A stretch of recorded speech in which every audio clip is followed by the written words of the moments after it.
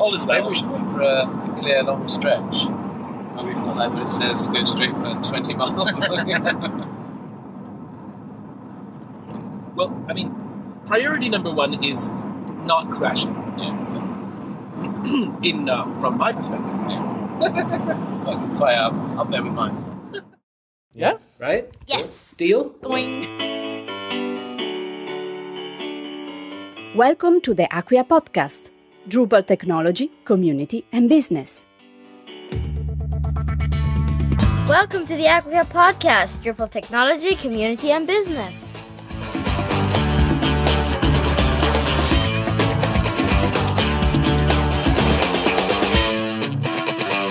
There's a module for that?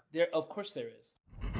So, interestingly, I am sitting in a moving motor vehicle being piloted by George Boubier, and we just spent the weekend at Drupal Camp Brighton.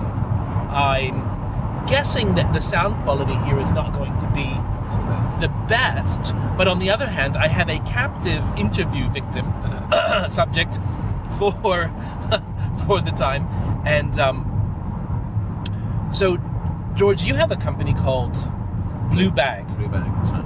And describe what you do.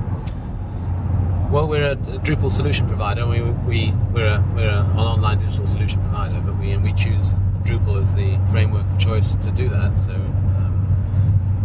all the work that we do is done in Drupal these days. Okay. In fact, we've been doing that for the last 5 years. We've been in existence for 15 years. So clearly, given that Drupal didn't exist in any sort of fully formed way 15 years ago. A year after we existed. Right. So how did your company come together, and what were you doing in 15 years ago? Well, 15 years ago, I came together with Guy Schneerson, who I run the company with, and we were working on Microsoft platforms really, with SQL Server, but writing web applications in Ball and Delphi in Object Pascal. Wow. So it's writing ISAPI-based applications against SQL Server, and we were doing that for companies like the Natural History Museum, and we wrote a system for them that they used for 12 years, I think, really.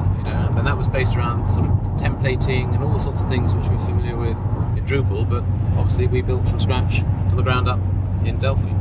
Wow. And then and until when did you have to maintain that? Well, we wrote it in about 15 years ago, and it worked on their servers without any real need for maintenance for about 12 years. In fact, the only time we did any maintenance in that 12 years was when they trashed their server and they needed us to reinstall it. Wow. Yeah, it's hard to say that about most applications nowadays. It is, and they with the templating system that we developed for them, they were able to restyle it themselves and everything without any input from us. So those sorts of things which we take for granted with Drupal are key, and that's what attracts us to Drupal and makes their sort of their strengths. So I can see how if you'd been thinking that way 15 years ago, that finding Drupal and seeing that it matched your thinking in many ways, that must have been an appealing proposition. It was very, very appealing, but the big difference for us was open source, really, because we were working in Microsoft technologies, proprietary technologies, and we were giving our clients, our customers were having massive hardware and license refreshes every year with no change of functionality. So you're paying for the privilege of using right, and the discovery phase. You have to pay just to turn it on and see if you could make a solution, right? Absolutely. We were managing hardware stacks which would cost tens of thousands of pounds a year just to have a license in a drawer somewhere without any change. Gosh. So tell us how you discovered Drupal. Well, we decided to go to open source, and so we looked around and we evaluated quite a wide range of different frameworks. We dabbled with WordPress, and we wrote some automated sites with WordPress, but we just found it so not really as flexible for our needs, and we came across Drupal actually through the work. We did a lot of work in the environmental sector, and it was well used in the environmental sector in customers that we already provided solutions for. So we actually thought we ought to take a look at it so that we were up with the sort of technologies that they use, and we took a look at it, looked at some great podcasts and screencasts of how to do things with it, and we were sold then and there, and we completely changed the whole business from proprietary to open source. So that thing 5 years ago. that I always tell people of happy customers are going to create more Drupal users on their own is really true. It is true, definitely. Yeah. I mean, people are keen to spread the cost savings and the ease of use that they got through Drupal. And I think I remember being someone that didn't know anything about Drupal, probably pronouncing it Drupal. As one does. As one does in the early days, and installing it on Windows machines and going through the headache of trying to get Drush working on Windows, especially 5 years ago. Yeah. And so that was a revelation. Yeah, we threw away all our Windows machines and bought Macs and got Drupal gateway drug. Stacks. Yeah, never used Windows servers again. So do you have a memory of the first time you touched Drupal, the first time you looked at it, your first experience with it? I think the memory wasn't probably. I mean, in one ways it was because we dabbled with WordPress. The first thing was that it wasn't the prettiest. But from our background, the thing that really stood out to us was its capabilities as a framework. And the prettiness would come later. And that's our responsibility to make it pretty. Whereas other CMSs that we looked at, the ceiling was so much lower, and it was obvious out of the box to us. As solution providers, it was obvious that we weren't going to be able to extend those in a meaningful way like we would be able to Drupal. And we started doing things in Drupal which, coming from a Delphi background where we had to write everything ourselves, from user logins through to database connections and all the rest of it. It just gave us a massive heads up, it let you get on with the interesting things. Absolutely, and just do the bits that were different on a particular, customized for that project. And that was immediately obvious to us. So, how much in the history of your company have you built things like templates and features and systems that are ready for your way of working? Quite a bit. Yeah, we've built our own installation profiles that we use for basic projects. We don't do that so much now because we tend to use automation tools like Ansible and using things like Vlad, which will script that for us in a slightly different way. But but you've still got your favorite recipes that you. Oh no, definitely. I mean, recipes are a big thing for us. Yeah, so you get the head up, the leg up, the jump start, right, of a huge open source framework with a lot of tools, and then you've played with a bunch of it, so you know what you like. We do, yeah. And then you know how to get to your 80-90% solution with your own. Absolutely, we have a standard sort of set of best practices we use, which might be using display suite, or might be using context, or panels, or rules, depending on the requirements. And we do a lot of blogging about those as recipes that people can use, and we do a lot of work in commerce, and that's really useful in commerce, where we have our best practices. I will definitely link to those. So, what version of Drupal did you start out with? 6. Yeah. And compare working with Drupal 6 to what you do now. Well, 6, it was interesting. Like 7 was sort of on the cards, and so we were in that early phase of looking at adopting a new version over the existing stable version, and that's where we find ourselves again with 8. But the thing that really was different for us, I guess, is that being Delphi programmers, everything we did was very object oriented, and we used to do a lot of object oriented work in C# and so forth. So jumping ahead to 8, the object orientation is something that really appeals to us. And the sort of things in the entity framework in Drupal 7 was something which we were eager to use over 6. Sure. Because it's where everything's an entity. Well, most things are an entity. So does Drupal 8 under the hood for you look somehow like coming home? Oh, definitely. The sorts of principles which we had in object orientation in Object Pascal, we suddenly start thinking it's exciting to be able to start using these again, and sort of inheritance and.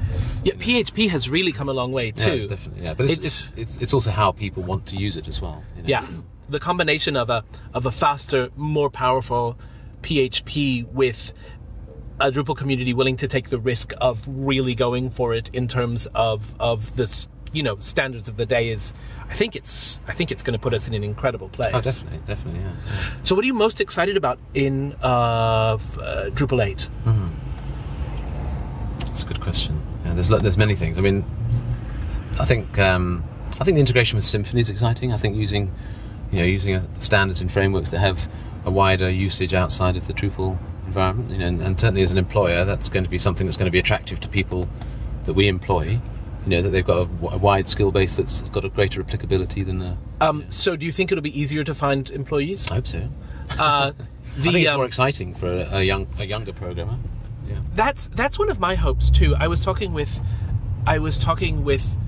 a developer from the US who pointed out that since Drupal 8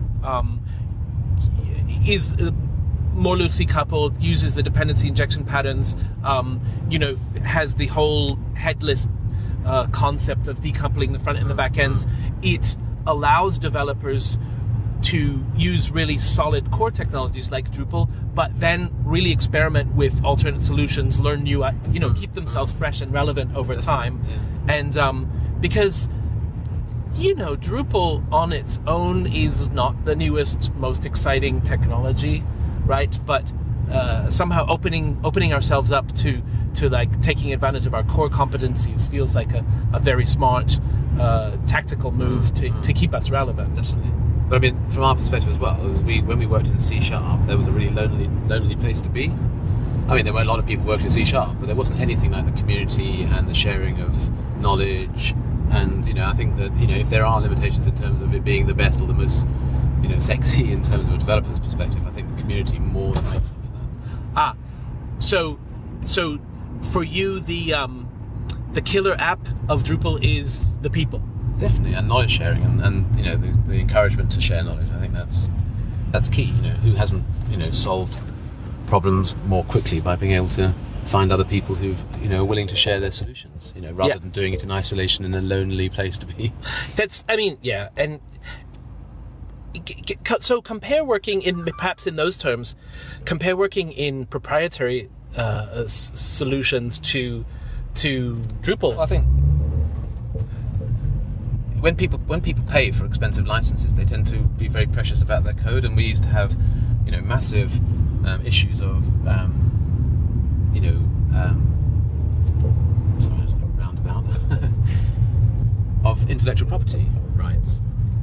Where there would be a large part of contract negotiation would be around who owns what code, and the licensing for built-in libraries that either we provide or some other third party provides, and where the boundaries are between the bespoke code that is the IP of the customer. And, and which runtime it's in, and who's and we that's just gone for us. We don't have to waste time and money and spend hours haggling over that. We just say everything we do is open source, and we will contribute back what we can and whenever we can, and that you'll benefit from the open source and you will contribute to it as well from our customers' point of view. And our customers, because they're not paying for licenses, they don't feel that that's giving away anything. They feel that it's something that they're benefiting from. So you don't have to do much work to convince them to give back the code that you did develop for their project? We don't have to do much work, but we also kind of reasonably that's our bottom line. We will do that, and that's an understanding we have with our customers. That's part of the contractual negotiations, that we will do that. So how does the community help your business and your clients? Well, one of the things that I'm particularly responsible for is security, and we do a lot of hosting of customers' websites, and the community of contributions in terms of finding and solving security issues is a massive one, which you don't get the benefit from in proprietary code. In proprietary code, if there are security issues, people tend to keep quiet about them. Well, putting your head in the sand. Yeah, exactly. Right?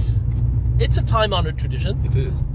And so that's one that really stands out. The fact that the community collaborates and communicates well on security issues. But you're constantly not reinventing the wheel. That sounds strange to say, but that's to us is a massive advantage. We like to think that we do write a lot of custom code, but we like to think that we only ever write custom code where it's absolutely necessary. Mm-hmm. As we say so often, something like Drupal lets us do the interesting stuff and solve the new problems, and commoditize all of the standard stuff. Or how you sanitize strings. I mean, how many people are writing the same functions to do maybe not as well, as well as each other? Right, and let's all hone the same one. In this day and age, I think anybody who goes at designing secure systems on their own from nothing and without telling anyone else about it is just crazy. Yeah, they're on a road to pain.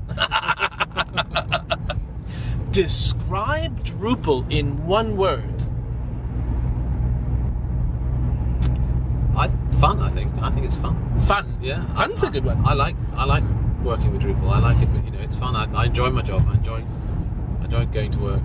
Isn't that an incredible privilege that It is, yeah. that we can make a living doing something Definitely. that is? I'm worried I won't get away from it very long. But it makes a difference, and I think that, especially when if you're employing people, if that's a big thing to be able to offer people, that the work that you do is fun. Also, if you're if you yourself are genuinely enthusiastic, you can really instill that in your company culture in a very natural way, right? In his keynote at the Drupal camp pricing, Chick said something which I thought chimed with a lot of people, and that was that a day when he doesn't learn something is a day wasted. Yes. And I think I think in the Drupal community that's kind of we could all wear that T-shirt. I think we like to learn stuff, we like to have new challenges, and sometimes we probably make challenges out of things which should be more routine.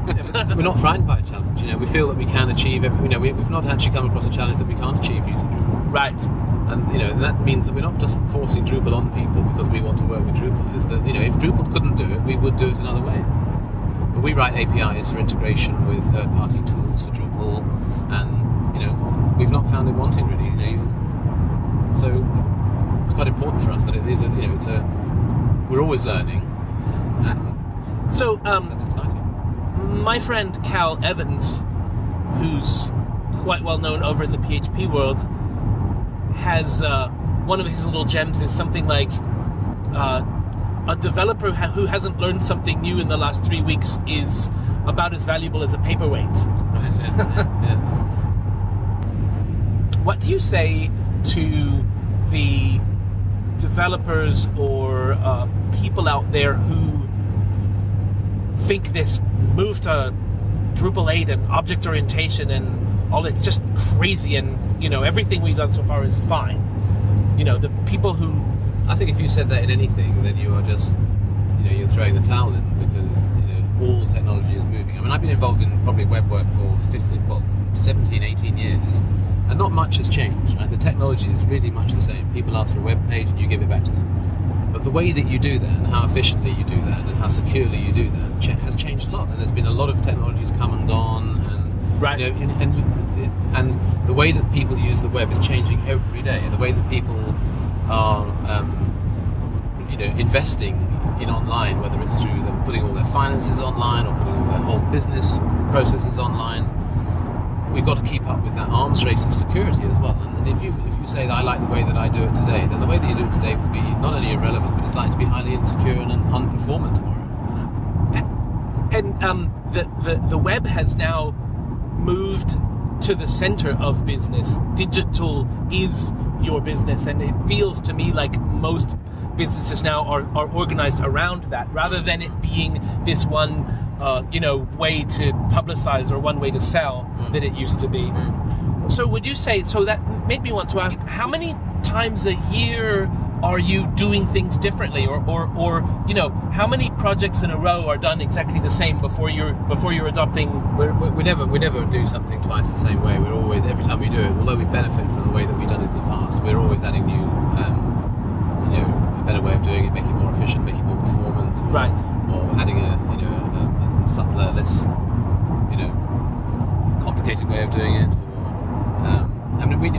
I've just recently been involved in learning Ansible. We use Ansible. We've converted all of our infrastructure management to Ansible. And that's something I hadn't heard of a year ago. And now that's something I gave a talk on today. Yes, he gave a great talk on that today, and I believe it will be posted online, and I will definitely link to that as well. So we learn, whether it's learning SAS in terms of how you deal with CSS, or whether it's looking at different database backends, or whether it's learning things like Ansible. And the tools that we use, the advantage they're going to give us is that they're flexible enough to also allow us to interface and incorporate those sorts of technologies. And so the Drupal that was yesterday is going to have to change in order to be able to do that tomorrow. Right. So changes are it's a necessary process. It's a way of life, and you have to embrace it. Can you say that the change is the fundamental constant? It is of what we do. It is, yeah. So, but I also feel strongly that it's change that is on top of something that hasn't changed much. Whether it's what users need, or whether it's standards of security, or whether it's the fundamental way that the internet works. There's a lot of things there that have remained very constant. What's changed is how quickly we can do it, how efficiently we can do it, how securely we can do it, and the ways that we interact with it. Yeah, and how freely we can make it available to people. I mean, how long is it going to be until having a good broadband connection is a basic human right? Yeah. Because if you're saying to people that they can't vote unless they vote online, then your ability to provide an efficient online experience is becoming a human right? It's not just about going on and playing games or doing a bit of shopping. Right. It's about your interaction with your local government, you're doing all of your form filling, whether it's VAT or tax or voting or booking a hospital appointment. They're all things which are going to almost require human rights to back up, so that people aren't excluded from being online. Sure. And I'm really proud to be part of a technology and a technology community that is able to take abstract code and make the world a better place. Yeah, definitely. That's our superpower. It is, yeah. Right? Is the ability to affect real world change. It is, yeah. And make people and be able to teach people, whether they're the young people coming up through the system, whether they're old people that are subjected to technology which they might otherwise not have adopted, is to make sure that it's easy to use and it's secure and available to them. Right. And there's no great licensing costs that prohibits them, and they have to spend a lot of money to get the latest software to do it. Hey, so thank you so much for giving me a ride to my mum's house. That's a pleasure. and for sharing this with me.